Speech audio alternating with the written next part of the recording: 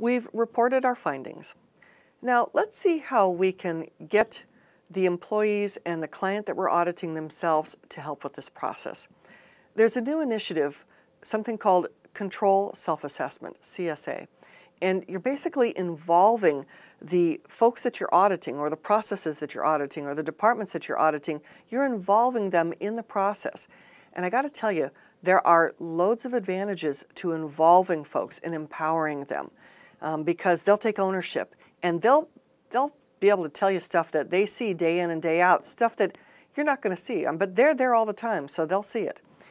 So when we talk about control self-assessment, it does maintain internal control security. It utilizes the employees really, it leverages them really well. And it allows employees to report on control functions and potential risks. When you do it, you as the IS auditor, you're there as a facilitator. You're coming in as a lead with your expertise. You're going to take them through the process. Basically the same process you went through, but you say, you get them to help you determine, okay, what is it you're protecting? Management wants this. What are the risks? What do you see? And you take them through the whole process there with you as the facilitator. And all of this supports the whole Control Self-Assessment, the CSA initiative, and it supports management as well because you've got employee buy-in in the whole thing.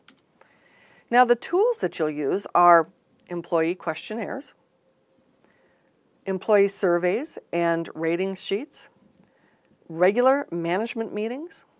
You'll also have team meetings that you'll facilitate.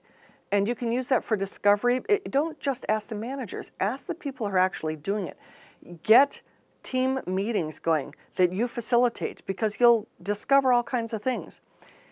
Facilitate workshops. Now realize that there are some limitations to this. I mean, the whole idea is to help transfer the monitoring to the people who are there day in and day out. And there are many benefits, like because they're there, the risk prevention and the early detection, much better than if you were there after the fact or only for a 2-week period. The team building becomes very effective. There's improved communication with management, and also it helps cut down on the cost of monitoring controls and control assessment. The downside is management might think that this is a good substitute for auditing in general. It's not. It's a supplement because you still need that third-party impartial person coming in who's not part of the day-to-day operations to be able to see things that everybody else is not noticing. So this is a supplement to it. Another problem is that management has to make sure that this is worked into people's tasks as part of their normal job, not just another burden laid on top of them. Because if it just suddenly comes in out of the blue, they'll view it as extra work.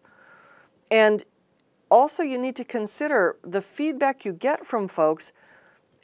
Not all of it is something that is viable or that you can afford. So management has to make it very clear that while all feedback is taken and accepted gladly and gratefully, it may not be practical or within the budget or realistic or this or that or the other or within the business objectives to implement every suggestion, even if it's a good suggestion. So management has to set that expectation. But if people feel like they're being heard and if people feel like they're contributing, they will really help a lot. I mean, that does so much to improve employee morale and morale of the people working in the department. So these are the benefits and the challenges. And the employees and the managers, they're key. Also, you'll use technology a lot. You'll use it to collect, store, collate, and analyze all the data that you collect from your employees and from the participants.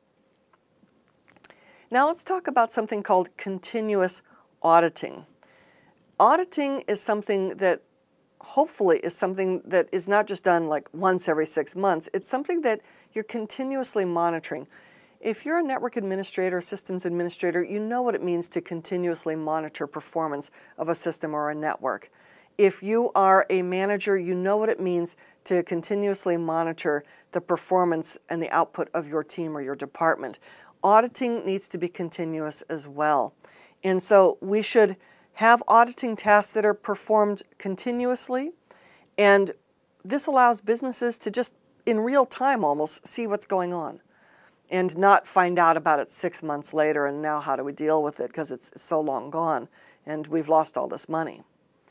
So for continuous auditing components, we have this concept called continuous data assurance, CDA, and these are, do we have mechanisms in place to review and verify that we have correct information? Can we tell in real time that information is correct? And then there's continuous control monitoring, so it's data assurance and it's the control monitoring. We know that the data, we can at any moment take a look at the data and feel confident that it's correct and complete, and we can look at it in real time. For control monitoring, do we have mechanisms that help us assure that the internal controls are there, doing their job, helping reduce or mitigate the risk of fraud and other threats while meeting regulatory requirements? So we will continuously monitor data and continuously monitor our controls. This gives us continuous assurance when both of these are working in place, functioning independently of each other, that we are meeting our overall business objectives. Remember how we talked about different kinds of auditing, and we talked about you can have a financial audit, you can have an operational audit. Very frequently, you'll do that integrated audit. Now, you as an IS person may not be involved necessarily with the financial side, but you might be involved with, yes, the database is good. Yes, the data has integrity. No, nobody tampered with it. Yes, it's remaining confidential, so that the financial audit can be done with a level of assurance as well. So the integrated auditing process is, like we said before, we'll identify the risks. What are the controls that are in place?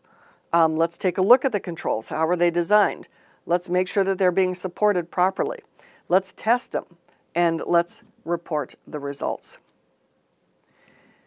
So when we are supporting the implementation of risk management and control practice, we want to, as the IS auditor, support this and hopefully use the control self-assessment as an ancillary to support our own auditing, our own independent third-party auditing.